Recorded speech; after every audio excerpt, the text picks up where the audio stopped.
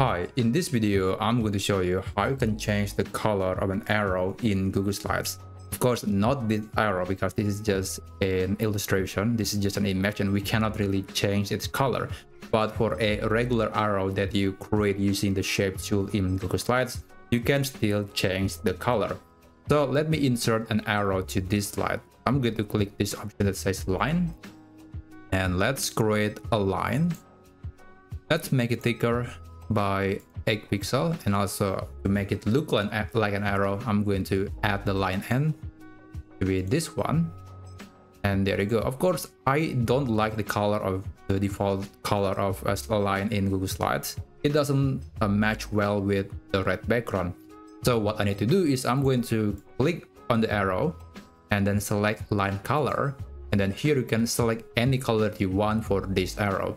Let's make it to look like its contrast. So I think white is the best color for it, and there you go. And that's basically how you can change the color of an arrow in Google Slides.